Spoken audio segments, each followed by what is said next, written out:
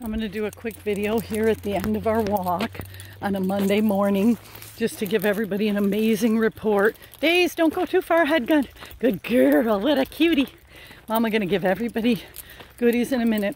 Anyway, the great news is that it was the most harmonious return ever that we had to the pack. And I want to give people pointers if you're living with multiple dogs.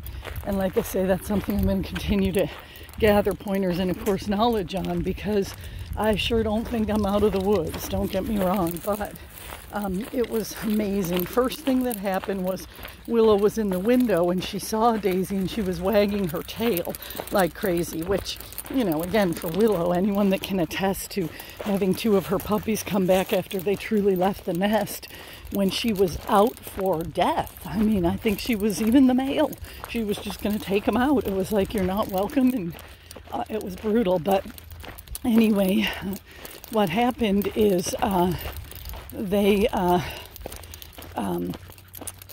got together perfectly. And what we did is we didn't let them together for a whole hour, though. Even though she was wagging, I let Asher and Daisy drain the energy. And then I didn't even hardly transition now that Obie's neutered. I don't think I really have to, but I was still going to watch it. But there was nothing weird. Obie sniffed Asher a bunch, but I had Asher throwing the ball, which was another strategy. Just keep them distracted. But then about a half hour after I put the boys in together in the rec room, I came out and they were touching each other, just like the best of buddies. So it was the most harmonious return ever. And again, so many of the things we have done to work on this that I'll share to help those of you living with multiple dogs. First is it's a huge investment for us to have Lexi, even though she's incredibly, amazingly, like, I could pay her 10 times more than I do and it would still be of value. But, you know, it's still a big expense. And so to budget for someone to help you out, if you have someone in your family, great. If not, and you can get a pet nanny. I even think if you could get, like, and train a teenager like we used to do when our human girls were young.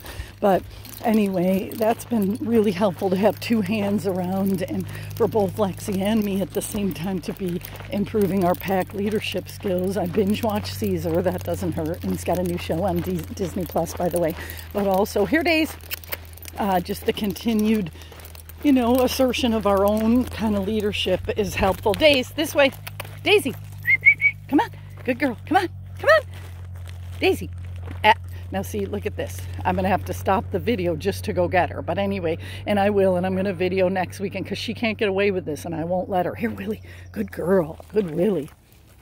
Good Willie. I'm going to go get her right now and she's in trouble. And I'll follow through with that because I don't want to call her again, because again, just a moment of teaching here is if you call her, you teach her to ignore you if you just keep calling. So anyway, the great news is it worked out great, and I'm going to give you guys a video from next week. And I got Willie, Daisy, and Asher all on the road for a show, which I was dreading, but now I'm feeling pretty good about it, and like another opportunity to train, because the energy of Willow and Asher is strong. And just watching Caesar's episode where he corroborated that it is true that having litter mates like Willow and Asher, they can cause extra aggression against other dogs. So that made me feel like I wasn't alone in that. All right, I'm going to go get Daisy, you guys. All right, take it easy. I'll share more pointers another time. This wasn't what I quite hoped because she's being so naughty.